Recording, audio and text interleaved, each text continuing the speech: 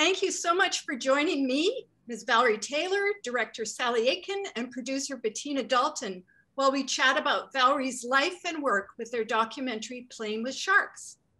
Sally Aitken is an Emmy-nominated director and writer and showrunner of multiple international series. Her award-winning work includes the Camera d'Or-nominated feature documentary, A Cinematic Life, selected for the Cannes Film Festival, and the David Stratton's Story of Australian Cinema episode she wrote and directed, nominated for an international Emmy. Bettina Dalton is an Australian documentary producer and director, celebrated as one of the central women who have and continue to shape the face of natural history filmmaking in Australia. And Valerie, well, you've just seen her amazing life story in action and in conservation. So welcome back. Thank you. Great to be here. Thank you so much. First, I'd like to ask Sally and Bettina, what drew you to Valerie and her story initially? And how would you describe this film?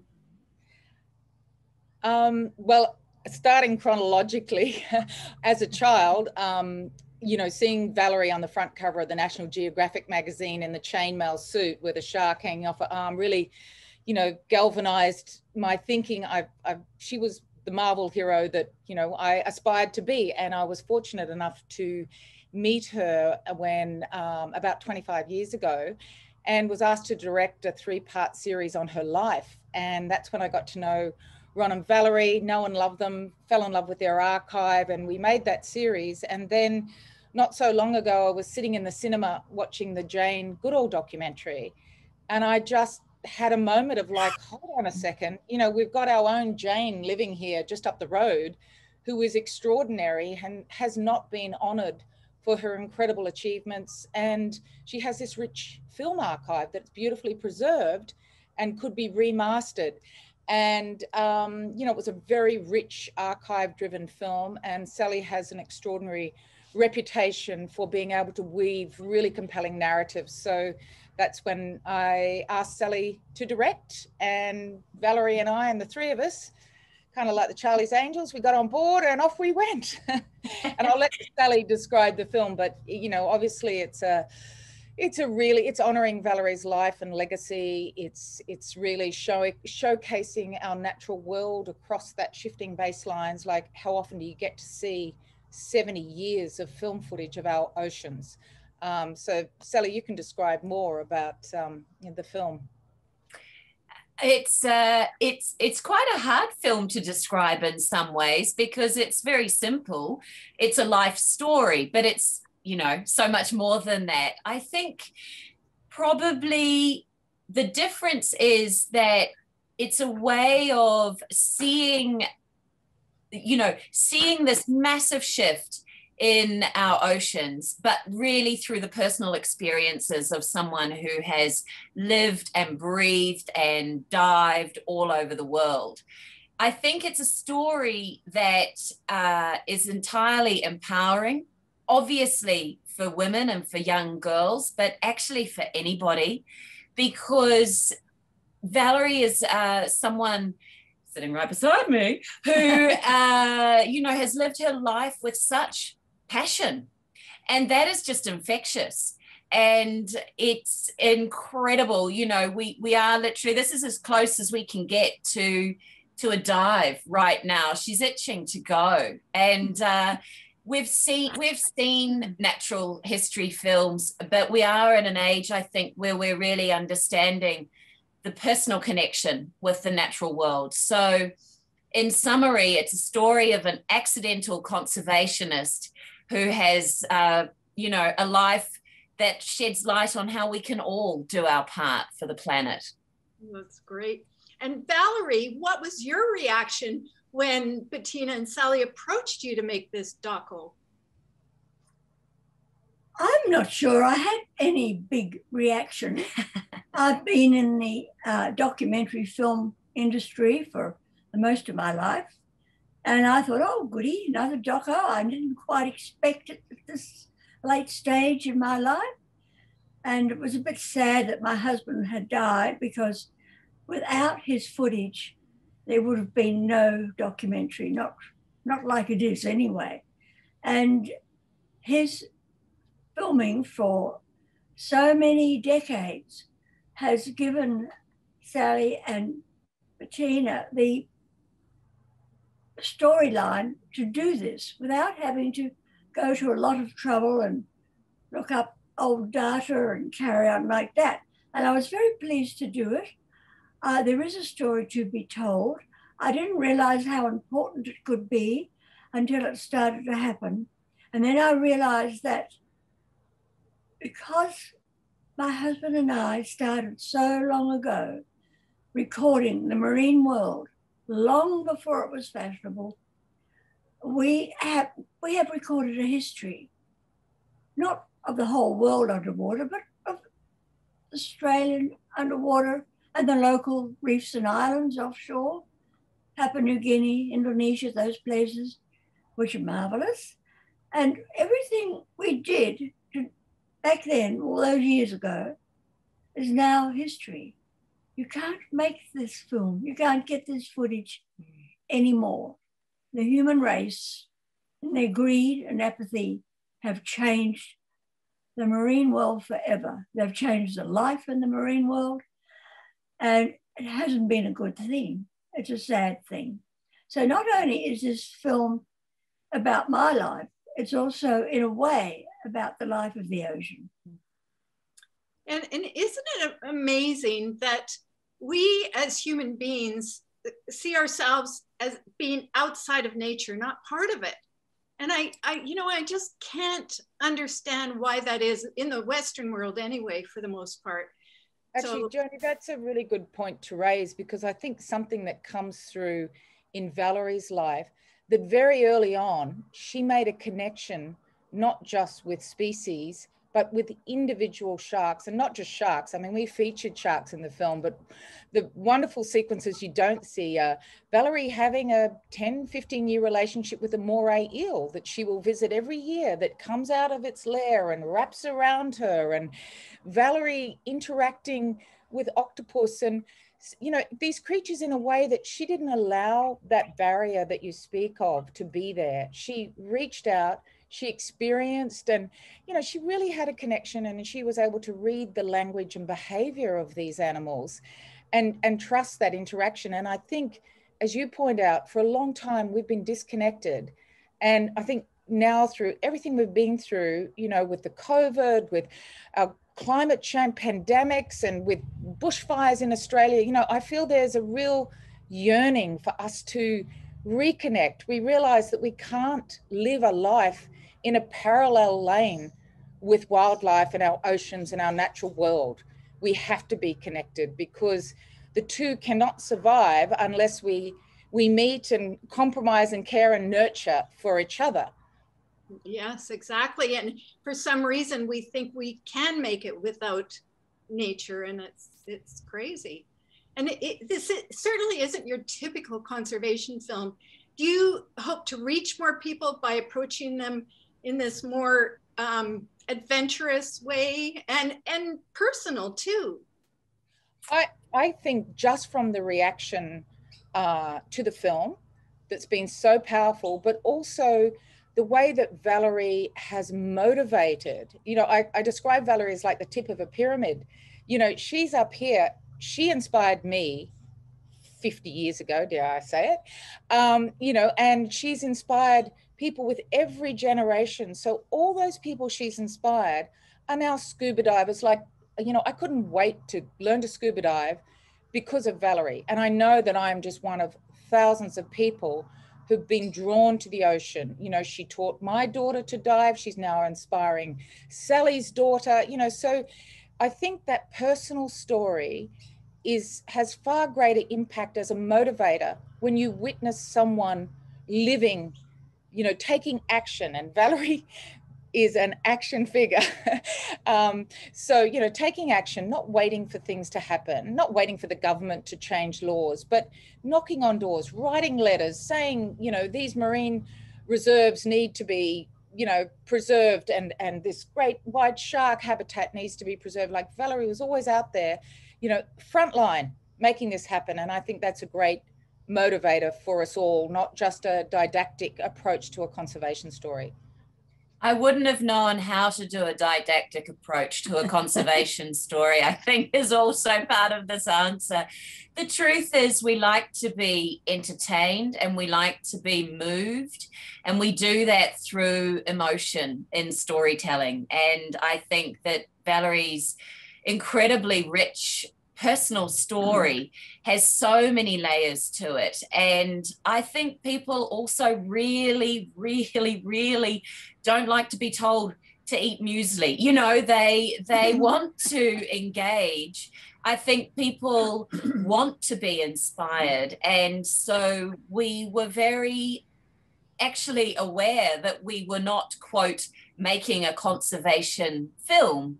We were making the most dramatic and uplifting and at times heart-wrenching story. And we had an incredibly magnetic central character who has perhaps the world's most idiosyncratic relationship with the ocean's most charismatic predators. They were pretty good ingredients to start with and build this great life trajectory through which we can see our own humanity. Yeah. Well, I certainly found the film adventure-packed, complete with James Bond wetsuits. And with your feisty enthusiasm, give it a go, Valerie. I take it that this has been your outlook and attitude to life from day one. Have I got that right? Yes, you definitely have. You have that right. I've been very fortunate. I was a fortunate child. We were very poor, but my mother believed her children could do anything. And if a mother believes that, they believe they can too. So that's a good start. And I just left home, or didn't actually leave home, left school when I turned 15. And I've said this before, I walked out the door, my mother said, you've got to go and get a job, you support yourself now. At 15, I walked out the door and the world was mine. I could do whatever I needed as long as I supported myself. And in a way, that's a gift. It's a gift from my mother and father. And I've pretty much done that all my life. Give it a go, Valerie. I just heard Sally say that. It's true. That was what my husband used to say all the time. Give it a go, Valerie. Jump off the boat into the sharks. You'll be right. I jumped off the boat into the feeding sharks, and I was right. They all got a horrible fright and swam away. But it's been a fabulous life. I'm an incredibly lucky human being, especially being a woman, to go out into the world of men and beat them at their own game, and I did. The only one I couldn't beat was my husband because he was my teacher. And I have seen a world that no longer exists. I worked in a world that no longer exists. I worked in the marine world before it was destroyed by hunters, fishermen. The problem with the marine world, it's free. You don't have to grow your cow. You don't have to plant a crop. You just harvest. And you don't have to pay anybody or do any work except to harvest. And that has been a sad part of the story. Not of my story, the story of the planet. The story of over 60% of the planet has been denuded of life, mainly for the consumption of fish for human beings. And it's sad. I'm fortunate. I saw it before this happened. I do often think of that because I live right by the sea on the west coast of Canada. And I often think of that, just how it was, how it used to be, the incredible variety of sea life. And we just see such a tiny proportion of what it used to be. And just to see what I saw in your film, all those sharks and all the sea life, just, it's absolutely amazing. And here you are with us, and to be able to talk about that and tell people what it was like is so valuable, because that means so much. To show, to talk, but also to show, like, Yes. when you see the size of the fish, you know, in that early footage with the spearfishing, you know, you think, wow, when is the last time you saw a fish of that species, of that size? And it's a really interesting record, because otherwise we don't know what we've lost. And, you know, I think Ron's footage, you know, it's really important scientifically, you know, just a testament to our changing oceans. And, you know, it's rare, as you say, to have that opportunity to showcase that. And we hope that that's a subliminal message. I mean, when you see people, we had the experience of being in a real audience, which was just tremendous. When people gasp, you know, when that sack of fish hits the ground, and when they see all those fish just, you know, wantonly being harvested, seemingly for no reason other than a competition, people in the audience were gasping, you know. And so we you know, when the sound of the fish landing, I think, landed very heavy in people's hearts as well, in the audience. Absolutely, yeah. Valerie, do you remember when you made that decision to stop spear hunting, to stop killing, and start caring for them instead? Absolutely. I can even remember the time of day. Ron and I had just been to the Australian Spearfishing Championships. He won the men's, I won the ladies. There was an offshore island with a beautiful reef covered in fish, all sorts of fish. It was out of a place in Queensland called Maroochydore. We had fished that island with spear guns. When we went there, it was loaded with good big fish. When we'd finished, it was denuded. We went back to shore and looked at all these fish, many of them very beautiful, all of them gentle. None of them meant us any harm, and we'd killed them for sport. And Ron said, I can't stand it. I'm not doing this anymore. And I said, I don't want to do it anymore either. And at the top of the game, we walked away, and we never did it again. That's how we started. And we went into conservation, and I've done very well at it, partly because I know what we're doing. All that time I spent spearfishing, living on fishing boats. We couldn't afford to charter a boat for ourselves. We used to go out with the fishing boats, the fishermen, and to pay our way in the afternoons, we would spearfish, or Ron would spearfish, just to pay our way on the boat, to be able to get out there and shoot film. So it was a very telling time, and I'm a little bit sad because there's not many people my age who started spearfishing or working in the ocean so long ago left to tell the story. Actually, I sometimes think I'm one of the only ones. I think that's true. You know, it is actually something we discussed, that there would be really a handful of people who have been acutely observing the natural world and documenting it as long as Valerie. And I mean, Attenborough comes to mind. I think he first dived the Barrier Reef in the late 1950s, which was around the time that you were Yes. Starting to hit your stride as well. And being a witness to those decades of change, you are absolutely right. It's completely extraordinary, and we must listen.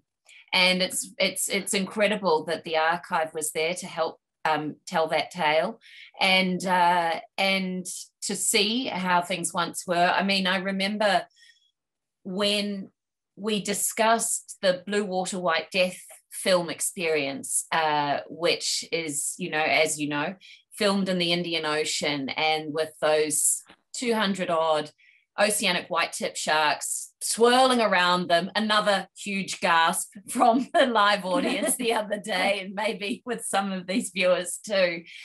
And the idea that not only can you not repeat that, but you actually can't even see those sharks anymore. It's just gobsmacking, you know, and distressing. And yeah, so the record is there, but it's also there as a motivator, I think.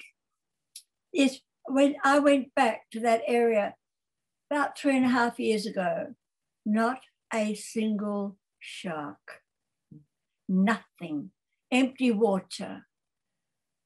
They are a deep ocean shark, and they're very dangerous. They're big killers of people. They were, but they're gone. They've been finned by basically the Chinese. And I'm starting to wonder what the deep water giant octopus and squid are feeding on now. Yeah, and that, when you think about all the sharks that are gone now, just thinking about the ecosystem there, what was it that sharks provided the ecosystem in general? They have to be ahead of the game. They are the garbage men of over 2/3 of the world's surface. We humans have no hope of doing as well as they do. They take out the sick, the old, and unhealthy. They keep the species strong. And every way of life, there has to be a top predator to start sorting out how everybody else lives. You can see it exactly and perfectly, say in Africa, where there are herds of wild animals that breed like mad and they eat grass. And then there are very few big predators that eat the animals that eat grass. It's the same in the ocean. The great white shark doesn't have a lot of juveniles, it doesn't pup very often, and it's selective in what it eats. I know, because we've worked with them for years. And it much prefers a piece of dead horse than a living piece of sea lion or anything. They're very much into cleaning up what we don't need, what shouldn't be there. Yeah. And a wonderful example of how important the sharks are, that the last scene in the film in Fiji, Valerie had witnessed that reef as a completely dead reef with no sharks. And correct me if I'm wrong, Valerie, but when they started to entice the sharks back, the reef came back to life. And what was that, in the space of 2 decades? Yes, within 1 decade, we could see it coming back. The corals were returning. And I know it sounds odd, but in a way it was shark shit. It's very full of protein, and all the small things can eat it, including coral polyps. And that was just the start. And the whole web of life began to reappear. I still go back there. It's wonderful. It's full of hope, at least, you know, when you see that reef was dead and that the sharks have come back. And when you see just that, I mean, okay, it's a slightly provisioning situation, but, you know, it's part of our changing world. Like, if we didn't have the divers there and the tourists coming there, they could be exposed or vulnerable to illegal fishing, which is kind of what's happened in the Galapagos. Like, even in Africa, having the presence of tourists actually limits the amount of poaching incursions that can occur in illegal fishing. So we can play our part by not only contributing, you know, our money towards the local economy, but giving a value to these species and supporting the local economy. So, you know, just that one shark dive has created a whole ecology in that village of Fiji, its own ecology with the people, with the tourists, with the sharks, and brought the reef back to life. So there, you know, that scene, I always look at it with, you know, oh, there is hope. You know, that reef wasn't alive like it is today. And here's Valerie floating around, and she saw it before when it was dying or dead, and she's here and it's come back. So it's quite a hopeful scene, that one. Yeah. Do you know if they have, because parts of the Great Barrier Reef is really dying, And have they tried to do that in the Great Barrier Reef as well with sharks? I don't think so. In 1967, my husband and I dove the Barrier Reef from one end to the other, filming on 35mm all the way. Took us 6 months, 2 days to do it. Wow. And even then we saw reefs that were dying. But 20 years later on our own boat, we went back to those reefs and they were magnificent, alive and beautiful, just as nature intended. What had happened was we left them alone. We let nature handle the whole problem. And they were back. We humans think we're so wonderful. We can make it happen. We can not. Well, we can, just leave it alone. Sadly, especially in Australia, there are all these young marine biologists who think they can go out and regrow the coral and do these things. Just let nature do it. Leave her alone. She'll do it. She'll handle it. And that probably gets to the sort of crucial point, which is these tracts of land or parts of the ocean. Dr. Sylvia Earle calls them hope spots. And in a way, what you need are enough hope spots that they can start supporting each other. And so, yes, the idea of totally protecting an environment is, well, to borrow Valerie's expression, bloody essential. Exactly. Well, and we see that on land too. It's like the places where we just leave alone, like let the wolves come back. What happens? Things are plentiful again. So Chernobyl, as an example. Yeah. Yes. It's just crazy what we think, you know, we can play God and we can't. I mean, the earth and everything on it would be in a much better place if we just did take off to somewhere else. Well, I don't think that's going to happen. No. And I do know people who play God. I have been put down more than once, quite a few times, because I don't have a university degree. I am not a true marine biologist. Experience is the greatest teacher. Not sitting in a class, listening to some person who's never been underwater in their life, telling you what it should be like and who should be there. Basically, they don't really know. I'm all for the old timers. There's one in America called Stanton Waterman. He's about the only one I know of my era who's left to tell the true stories. And Stan's pretty old now. He's a bit older than me. It's a worry. I'm pleased about this documentary. It says a little bit. I don't know, maybe we can make another one telling the story, showing what it was like and what it's like now. We show that a little bit in the bull shark section, what it was like and what it's like now. They guaranteed in the days when we could be tourists and go there, 7 species of shark on one dive in your face. Absolutely fantastic. And all those sharks, they had been trained enough, they'd been trained to come in at certain levels. The bull sharks were deep, went up to 35 feet, and there you got the reef sharks, the grey reef sharks, the tawny sharks, different species. Then you get up right into the shallows, 1 meter of water on top of the reef, and it's blue, black tip and white tip. And it's all there. And every now and then a tiger shark comes in or a hammerhead. But nowadays I've noticed the bull sharks are taking over because they're big, angry guys, really. I like working with them because it's the edge of great excitement. Anything could happen and go wrong. Never has, but it's the possibility, makes it exciting. Yeah, that's for sure. In documentary film, you almost never know what you're going to end up with in the end. Did you all find you were making the same film that you were planning for in your initial development stage?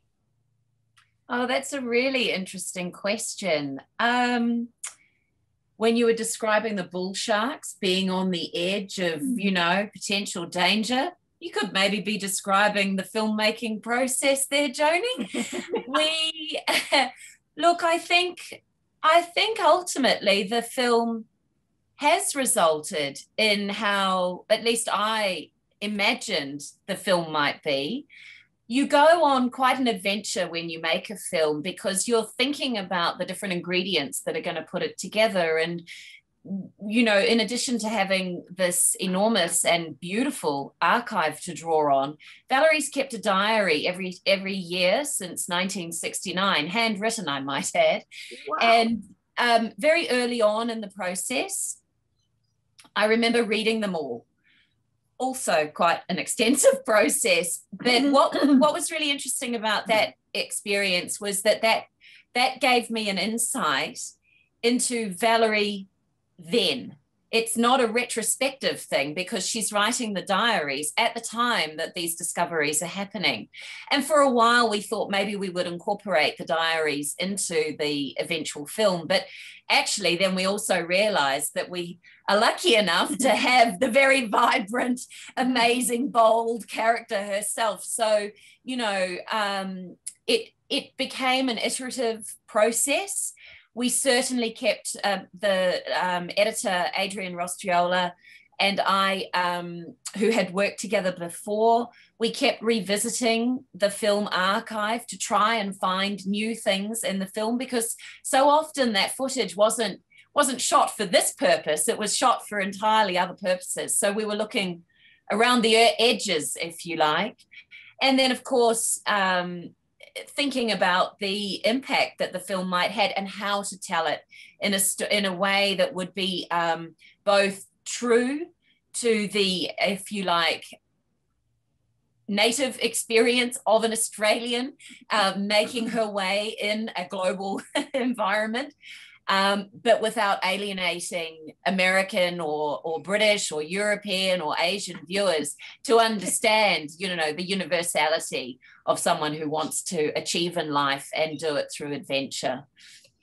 Oh, well, from the producer's point of view, I can say very happily that Sally delivered the film that I imagined beyond expectations. So like having known Valerie's footage and Ron's footage for many years, and you know, the first shoot we ever did was the bull shark shoot. So it was the end of the film, but I think we always imagined that would be the end of the film. So, you know, I think Sally just saw the key moments in the film, the key, you know, those moments of putting down the spears, the regret around Jaws. I think, you know, they were very strong, compelling drivers in the film's narrative. And, you know, I think Sally and Adrian just delivered on that, you know, in spades, and you know, beautifully drew in on the remastered footage. I mean, it was such a joy to be able to go back to that footage, the film, the celluloid, scan it all again and just see the richness and the texture of the film. I mean, Ron was a really meticulous person, and a lot of people just let their film sit on the shelf.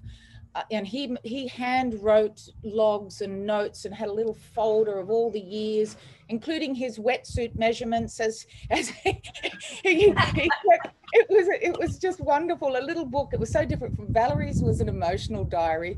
Ron's was a very technical diary. You know, when he was young, I won the 100-meter sprint or something, and then this year I won this. This is my wetsuit measurements.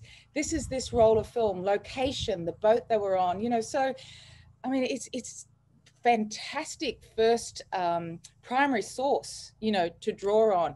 But the film was also beautifully kept, and we're hoping that we can lodge it now with the National Film and Sound Archives, because, you know, as a record of our reefs, because we've remastered to 2K and 4K digital, you know, so that, you know, that was a beauty. So the film was even more than a film, you know, it was really an exercise in recording a history, a record of our seas. And Valerie's slides also, like Valerie was an extraordinary stills photographer. I mean, Sally and I regretted there's this beautiful sequence in the film of, you know, Valerie as a National Geographic photographer and all those achievements.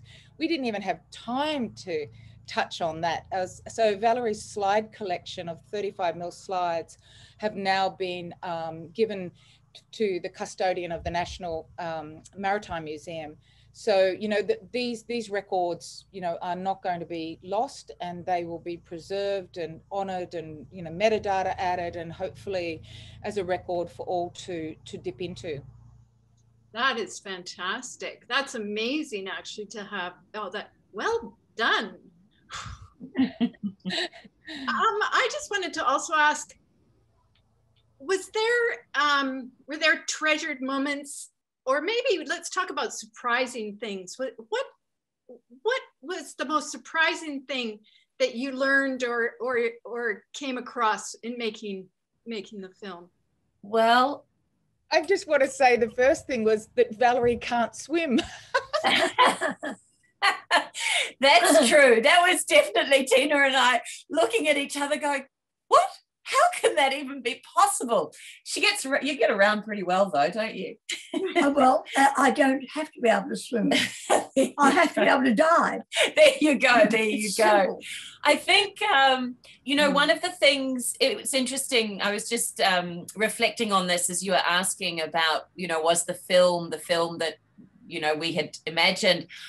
One of the difficulties, of course, is as a person, when you disappear, when you go on a journey of understanding, it can be very difficult to revisit those times when you didn't have that same knowledge. And it's to Valerie's great credit that the very distressing scenes, actually, of her in full lethal hunting power were able to be incorporated. And I can absolutely say categorically that was really difficult for Valerie, and she really, really was not that keen on showing it because it is distressing, but equally understanding how important it is to see that trajectory.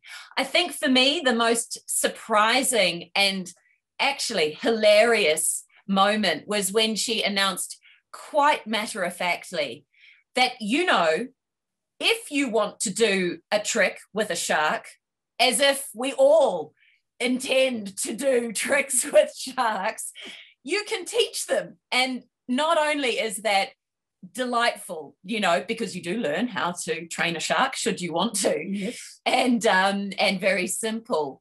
But it also, again, is illustrative of how we underestimate the sentient quality and intelligence of other animals, and to do it in that kind of very whimsical, anecdotal fashion. So that was definitely a surprise. And then I think in a strange way, and this is just me personally, I'm sure Tina has other views, and maybe Valerie has different views as well. We talked about the fish flopping out in those spearfishing contests, and of course they are a record of the enormity of the size of the reef fish that you could see up and down the coast, but they are also a document of how we used to feel about that kind of conquest and acquisition. And I can speak very personally. In my family, I grew up in New Zealand, but we have photographs in our family archive of the fish strung up on the beach, of just casual fishing, you know, the fishing that you would do out we call it a batch, but it's a holiday home. And ditto my husband, who's a West Coast Canadian, I might add, and the fish that he and his family would catch. And you said quite casually, oh, it's just not like that anymore. And suddenly to be confronted by the idea that you were complicit in those own family records of the destruction. And I might add, of course, you know, recreational fishing is nothing compared to commercial fishing. But suddenly that shock realization of my own culpability was, for me, profoundly moving. Wow. And what about you, Valerie? Were there any surprising moments for you? In my life or in the film? Making the film. Not really, No. because it was already there. Yeah. The only part we actually redid was the bull shark story. And I was very pleased about that because I hadn't seen the bulls for about a year. And I went back to see them and I met people that I was fond of, and I hope to get back as soon as we're allowed to have another visit. It's I just don't know how to actually explain it. It was just a life. I went through a life that nobody else was going through. I'm a painter. I could have been a painter. It was lovely for Valerie to have her nephew filming also underwater in Fiji. So the sort of legacy of passing on. And I think you brought over some of Ron's old housings. You know, so there was a lovely, like Ron was with us on that trip, I felt very much, because it was the last place that Ron and Valerie dived together. So there was a lot of emotion, and the local people, we had a carver ceremony for Valerie and she was like a queen. She was placed on this pedestal and they sang, and that didn't make it into the film, but it was about Valerie coming back, and they knew that she and Ron had this long history of bringing their reef back to life, and you know, it's such a part of the village. So, you know, the making of that sequence, fortunately we did it first because we wouldn't have been able to go back. Like that was I think Sally had just come off another job, and it was like she had like 4 days, and bang, we're on the plane. But thankfully we did that because you know, we wouldn't have been able to go back. But I think that was a good start to the film because it was a real motivator. It was really positive, and Valerie got to be with her friends, the little finned friends, and they all came to greet her with a little flick of the tail, and you know, it's kind of like the full-start version of a high five, Valerie. You know, here she is. You know, and beware if you didn't catch that on camera, because you know. That was the first thing Valerie said when she came out. She took a rag out and she said, "Did you get it?" Like, yeah. Absolutely amazing. What a life, Valerie. And you're just, oh my gosh, so lucky to have seen those seas and oceans when you saw them. Oh, I'm the luckiest female I know. I've had the best life of anyone I know. And I mean, I'm halfway through my 80s right now, and I don't know how much longer I'll be able to dive and travel. Probably not at all if this virus doesn't go away. And I'm just happy to see the film and to see that a little bit of what I've done in my life is recorded, because there is so much not in there, so very much. And at first I was all disappointed and wanted this in there and that in there, but I now realize that the editor chose what he did to make a certain type of story. Something I'd like to add is that you can train a shark. You have to do it with food, and you must not feel afraid. You've got to be very calm, very sweet, and offer it food. And you might have seen me on the fin of a small shark, about 10 feet. That was Nursey. She was one of my very few shark friends, only for a few days, but I did it with food. And Nursey, I just hang on to her and we'd go around the reef together, and she was a special shark. And the other fin I hung on to, anybody can do that. That was a whale shark. And you get criticized for doing it, but the general public don't understand. It's like going up and stroking a tiger. Hello, how are you? You're a nice tiger. It's just like that, same thing. One day, maybe everybody will go out and do that sort of thing, but those fish and those sharks may not be there. That's going to happen. I can see it happening. It's happening right now as I speak. Exactly. And I can only hope that each one of us, everybody out there, gets a chance to have a special shark and to be able to teach it a trick. That's what we can only hope, that will continue. You can teach it a trick, but you have to feed it, and actually feed it with your hand. And probably register if the shark wants to be playing along, right? If you've got food, they all want to be playing along, I believe it. And we have to first find a shark, which is a bit harder these days, but Let's hope that will get easier again. And for those who can't get out, all those bull sharks in Fiji, you can adopt them. Oh. And so I've adopted one whose name happens to be Valerie May.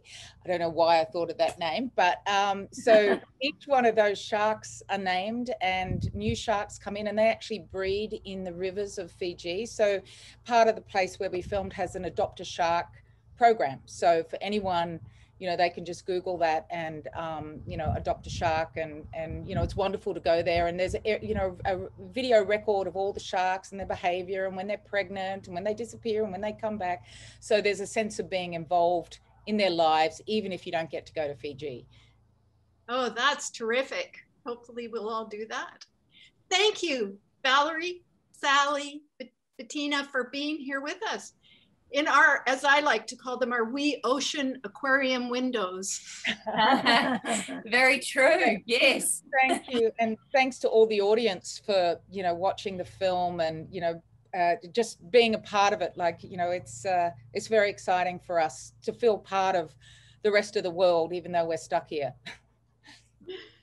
It's just been wonderful sharing your thoughts and your personal experience and shared experiences too, in creating this wonderful, adventurous conservation film. Thank you. Thanks, Joni. And thank you all out there in cyberspace for joining us, and to all our sponsors and donors. I'm extremely grateful to you all for helping us keep DocLands alive and kicking through this very challenging year. Please do take in as many of the films and events on offer until May 16th. We owe so much to documentary filmmakers. They add so much to our lives. Thanks a lot. Thank you. Thank you.